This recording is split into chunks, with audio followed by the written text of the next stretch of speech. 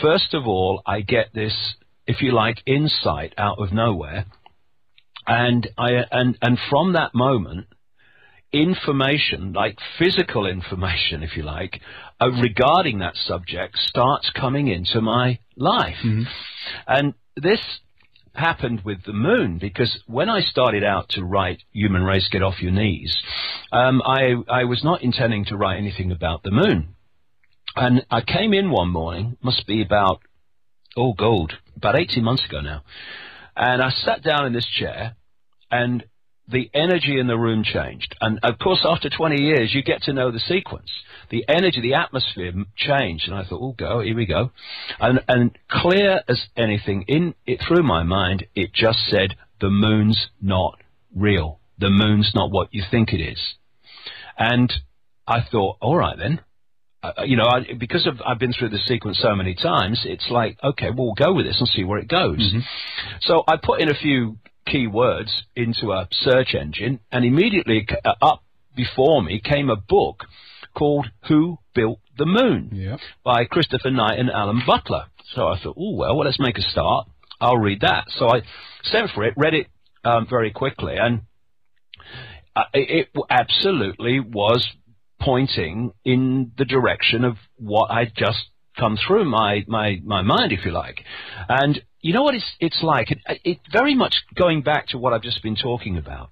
When you come into this world, you tend to accept that what is here is how it is. This is how things are, mate.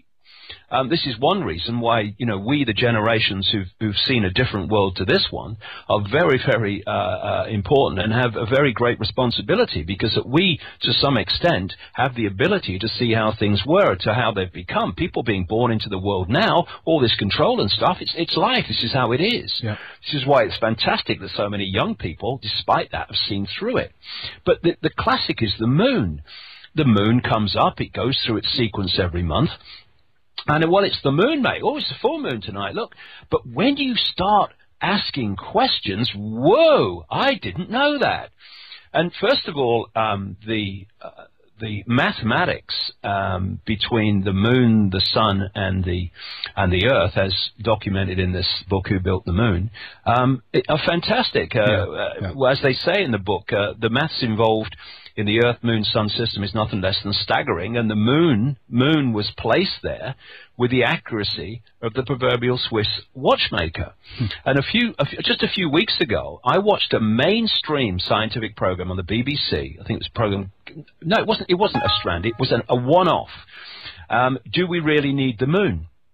And this scientist, mainstream scientist, goes on and on about how it's perfectly positioned for its effect on the Earth to give us the kind of world we live in.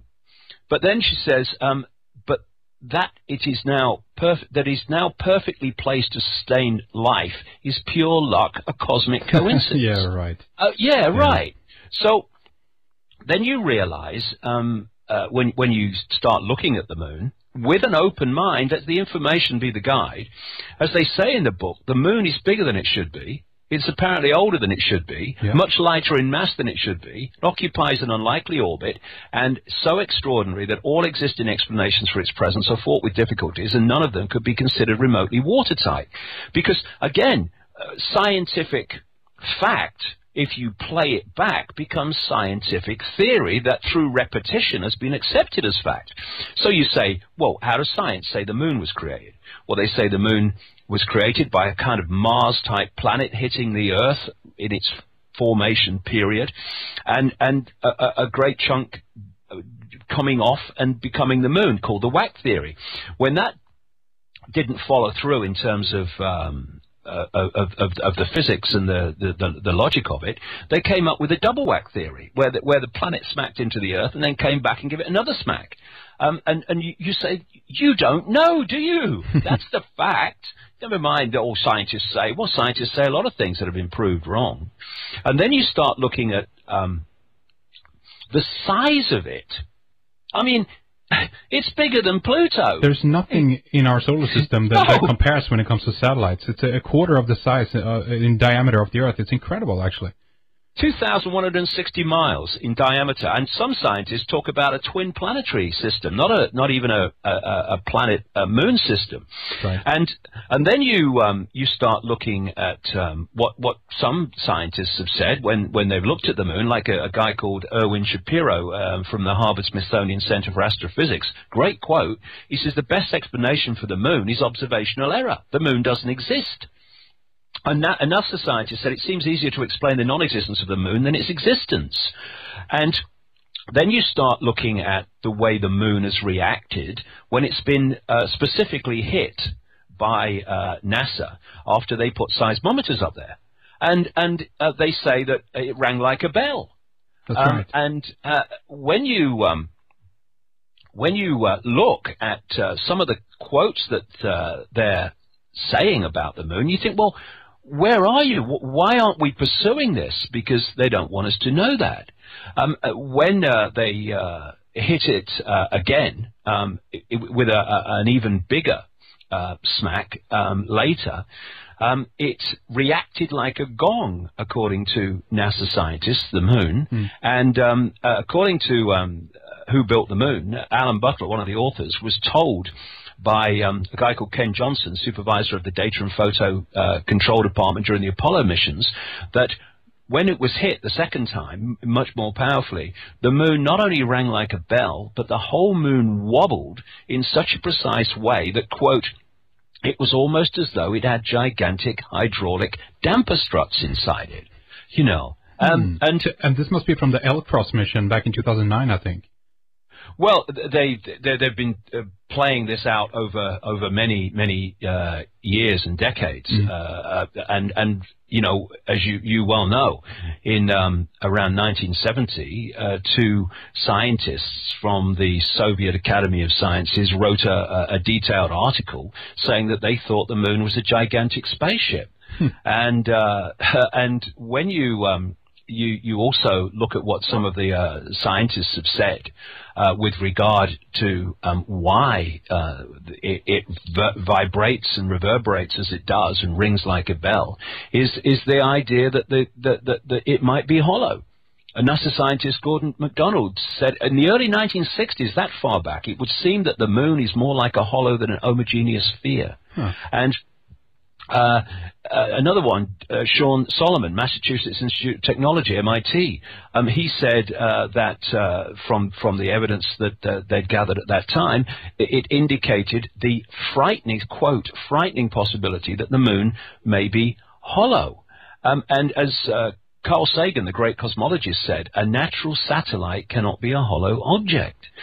And for me, you know, again, when you can go on the internet, on YouTube, and see people like Sergeant Carl Wolf speaking from his experiences when he was a photographic engineer at the Langley Air Force Base in Virginia, of course, CIA, where he talks at the National Press Club, was it in Washington some few years ago, where he's and others are telling of their experiences inside the system, inside the game, if you like, of how they saw things that the public's never been told about. And of course, Sergeant Carl Wolf talked about the fact that he went over to an area in the Langley Air Force Base where he needed to do some repair work, and he was in the area where they were putting together what he called mosaics,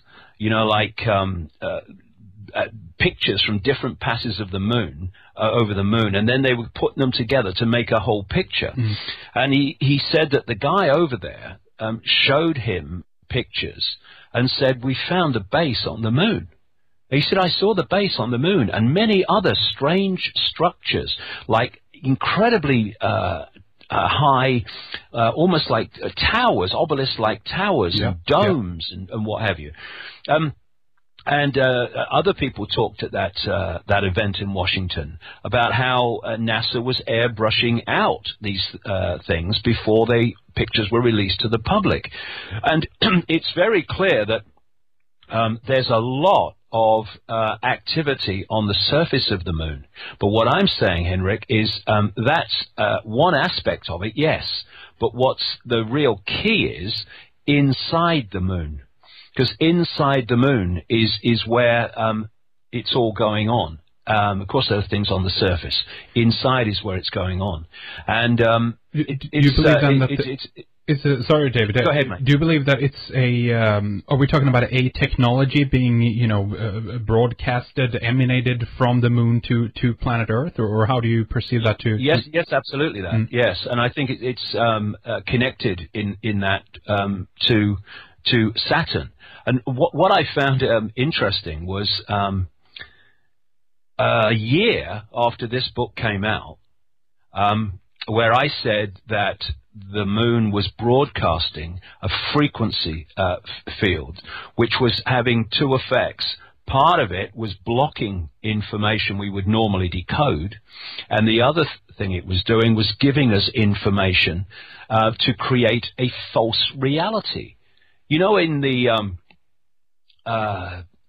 Matrix movie, if you change, when Morpheus is explaining the facts of the Matrix to Neo for the first time, if you take the quote and just put moon inside it, you pretty much got where I'm going with this, because the quote was, the Matrix, what I say, the moon matrix is everywhere. It is all around us, even now in this very room. You can see it when you look out your window or you turn on your television. You can feel it when you go out to work or when you go to church, when you pay your taxes. It is the world that has been pulled over your eyes to blind you from the truth.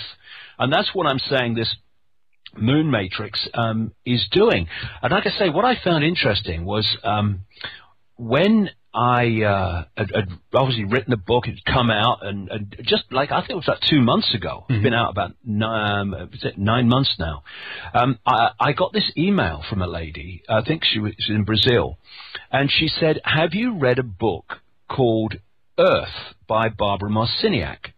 Now, I met Barbara Marciniak back in the 1990s. She became well known in that kind of arena for channeling information from what was said to be a Pleiadian source or a Pleiadian consciousnness. So that's what was said. And she produced some books. An excellent one, I thought, called Bringers of the Dawn. But the other one, called Earth, I'd not read, even though, funnily enough, I had it on my bookshelf. So what she said was, here's some page numbers. I've just read your book, Human Race Get Off Your Knees. Here's some page numbers. You'll be interested to read this. And this is what those page numbers said. It was a channeled book, and basically explaining what was going on. And basically, it was about how a group of people, a large group of people, have come at this time to help make the change and help ease out this control system. Well, this is what it said. The moon is a very powerful electromagnetic computer. The energy from the moon has been beaming electromagnetic frequencies onto the Earth for eons now to maintain the two-stranded DNA. The moon is a satellite that was constructed. It was anchored outside Earth's atmosphere as a mediating and monitoring device, a supercomputer or eye in the sky. Earth must be owned by those who dwell there. However, it is not. You have outside gods, creator energies, who prevent you as a species from having free reign with your kundalini, because the potential of our energy field.